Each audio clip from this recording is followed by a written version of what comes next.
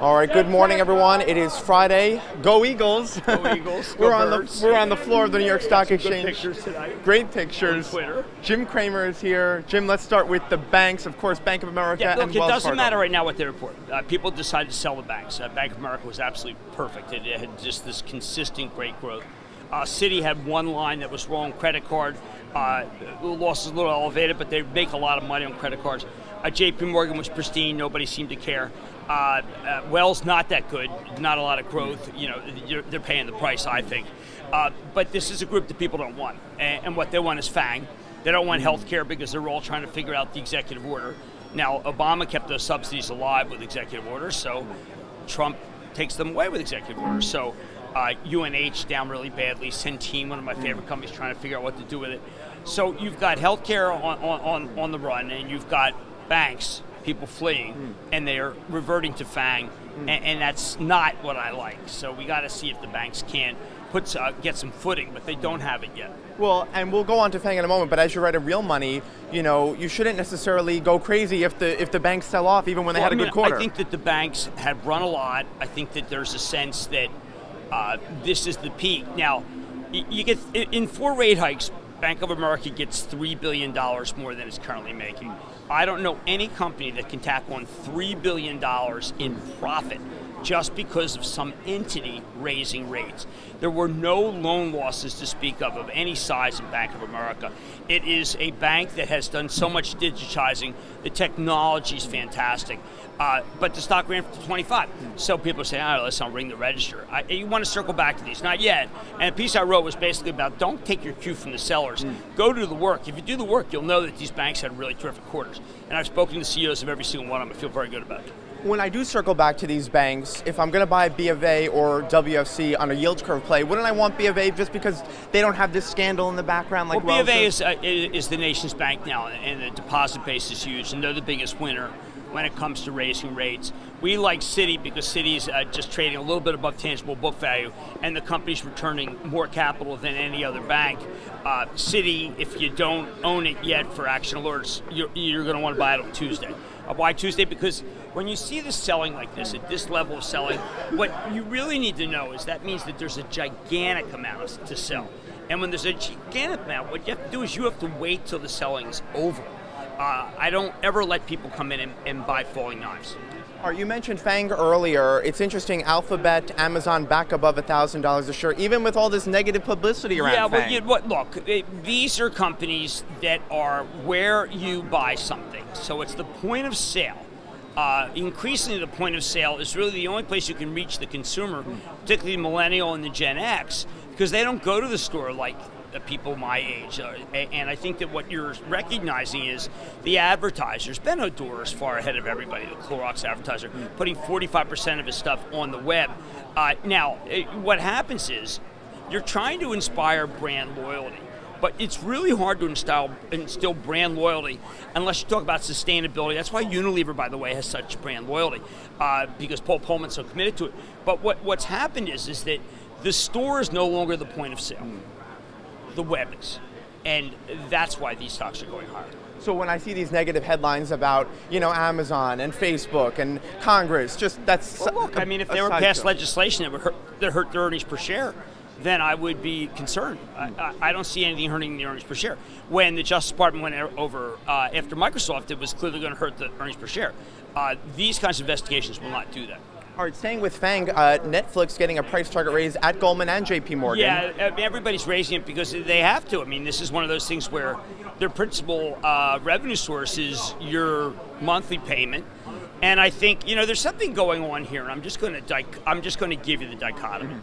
Your cable bill's really high, and your Netflix bill's really low.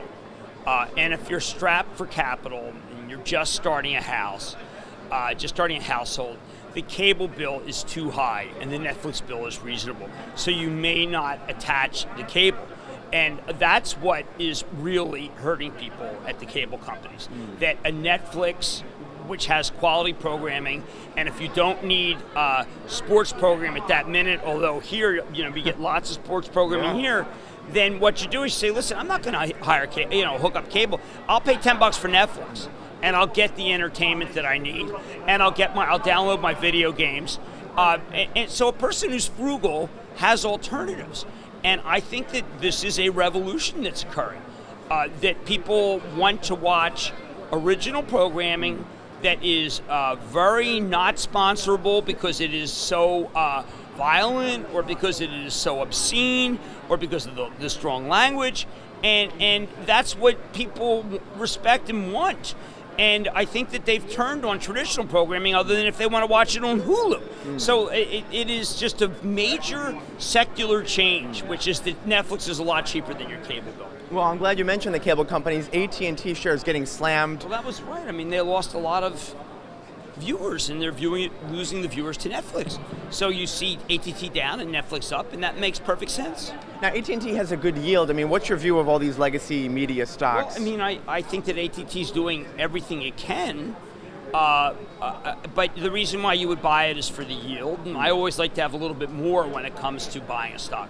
Okay, meanwhile, NVIDIA shares getting that price target raise. That won't go up. I mean, you know, NVIDIA's got giant sellers here, and I actually want all these jokers shaken out. I mean, the piece, the Needham upgrade, the Needham target bump from 200 to 250 was very cogent. It wasn't about Bitcoin. It was about data centers and how good the data center business is, and that's true because they pulled up with Jensen Huang, who is the genius who runs the company. And NVIDIA is about autonomous cars. It's about data center. It's about machine learning, and it's also about learning itself, how to learn how to code, how to do things. And nobody else has anything like it. Nobody has anything like it for gaming. But the company's just got a $100 billion market cap, so there's always going to be churning. And if you notice, the stock can't get through this level. It had the same problem at 180, and it had it at 170. It has to churn and churn. So the traders in you should sell it. And you'll be able to buy it back lower, and then you'll catch it again. And Action Alerts, you guys bought it at what, 160? We bought it well. We bought FANG right. Yeah, it's a great holding for you guys. Thank you. I mean, look, the club has had some good ones and some bad ones. I always like to mention the bad ones. I had GE. I object that was wrong. I think Flannery's going to fix it. But he hasn't yet. Newell, we were able to sell some high, but Newell also was cratered by the storms and resin prices. And then Apache may be one of the worst stocks I've ever bought. And so I think I got to keep that front and center, because that's where you learn. And I say these things not to. It's very easy to say, okay, well, Cramer's an idiot. He bought Apache. I don't really care what you think. I don't play for dinner. I'm at the stage where I want to say, here's what I did wrong in Apache. I believe the hype. I forgot to figure out where the natural gas could be put, because I thought there was pipe.